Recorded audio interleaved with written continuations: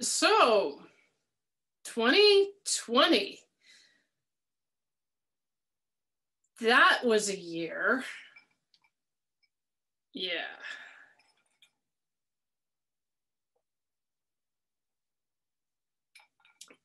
This isn't water, this is whiskey. I need it. And and this is my big microphone. And I am Melissa Klein.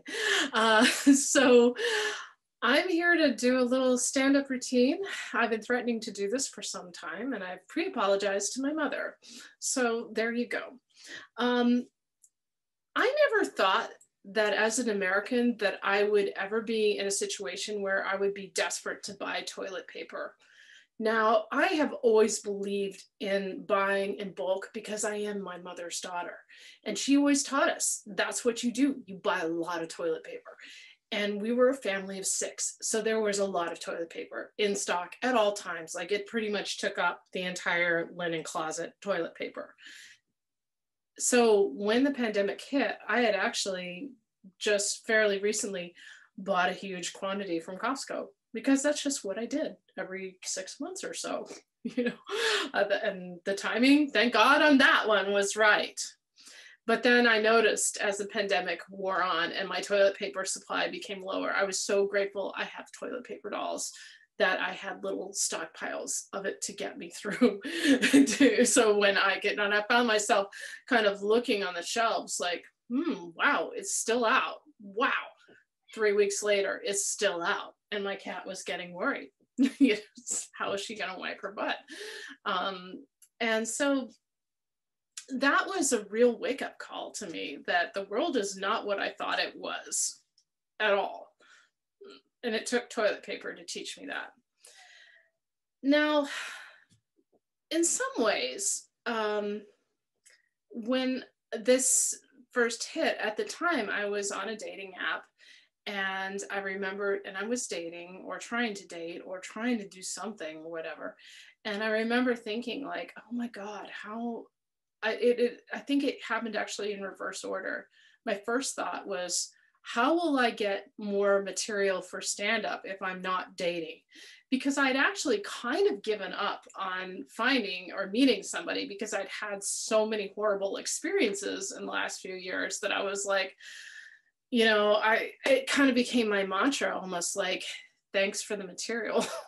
And I even got to a point where I felt like I needed to warn the guy, like the guy would start to be doing something stupid. And I would go, you do know I do stand up. And sometimes it'd be on text, sometimes it'd be live, and sometimes it'd be, a video chat. You do know I do stand up, don't you? Didn't you read my bio? And they'd be like, no, that's really cool.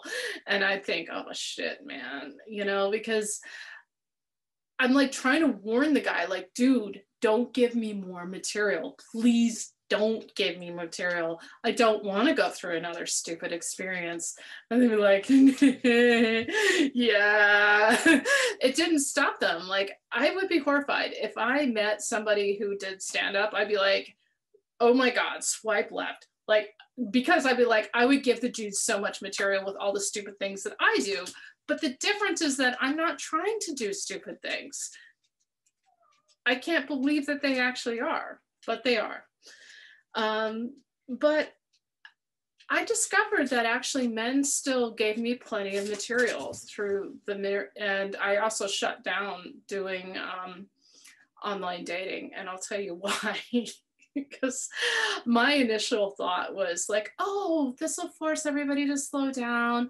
It's such a merry-go-round, people hopping in and out of bed too much, not really getting to know each other. Maybe I can connect with and get to know somebody slowly, because the risks are so high to meet somebody, even just for coffee. There's like, you will die, and I was like, and kill all your family. Like, oh my God. So, you want to try to screen people, make sure that there's something, if you're going to die, that they're like maybe worth meeting, have a good conversation with at least. And so I thought, okay, this will be cool. So what happened though, I discovered, is I thought, slow down, get to know somebody. And the guys thought, well, I can't fuck them in person, so I'll have to have them as webcam girls. So this is what happened for me, would be, and it happened on more than one occasion, and maybe I just picked the gems, but so I'd have a nice, decent conversation through the dating app, and then, which they do things like, they do not allow pictures. They do not allow that. Why do they not allow pictures? They also don't allow video chatting. Why do they not allow video chatting? Well, I'll tell you why. So anyway, we get to a point where I'm like, okay, you seem cool. You're not going to do anything stupid, right? And you do know I do stand up. And then, yeah, you know, and then we'd have a video chat. And I remember this is how it got, this is, and it happened more than once. So I'd be like, hi, nice to meet you. And he'd be like, hi. I'd be like, what are you doing? What are you doing? I'd be like, what are you doing? You know, and then he'd be like,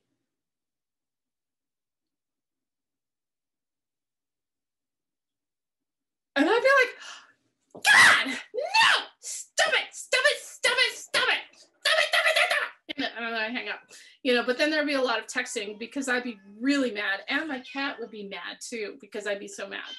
And yeah, don't make my cat mad.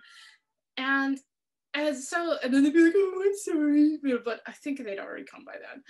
And it was just like, oh, so I had to shut that down. You know, and I got dick pics through Facebook Messenger, you know, agreed to friend somebody thinking I was expanding my audience as an artist, and discovering, nope, there we go. Okay, block it. I wasn't even bothered by it. There were some slight advantages to all this, in that that I would, my cat doesn't think so though. There were some slight advantages in that I would had a good reason to not be hugged by strange men in the fucking grocery store. And there's a certain type of guy that for some reason thinks that he's my type.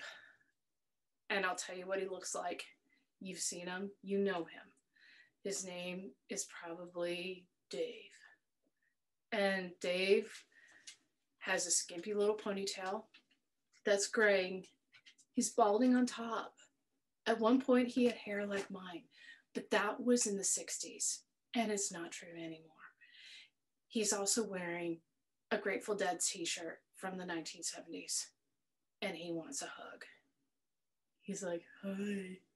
And I'm like, and meanwhile, I'm like, do I know this guy? I don't really know. Hi, we met a long time ago, and it's so good to see you. And I'd be like, ah! No, I don't hug.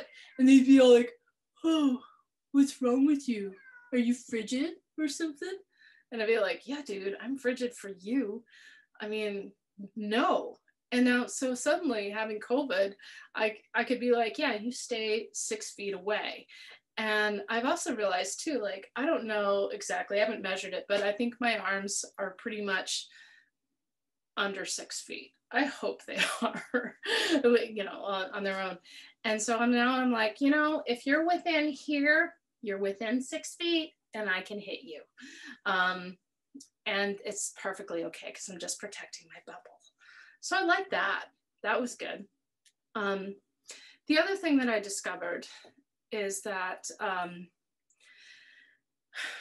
that after a while, I just felt like, you know, it's not me, it's them.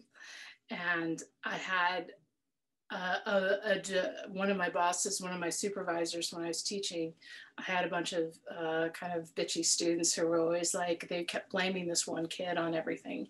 It's all his fault. He did it. He did it. He did it. He did it. He did it. You know, and my supervisor said, well, have you told them that if when you point the finger, 3 fingers are pointing back at you? And that's a way to sort of explain it to them, that they need to take some personal responsibility. So I took that to my students and they went, no, it's him. And then their answer was to point the finger like this.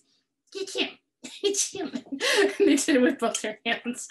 And I thought, well, you know, but I did feel like that maybe could be the situation.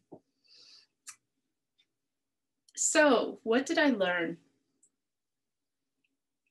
I learned what's really important in this time.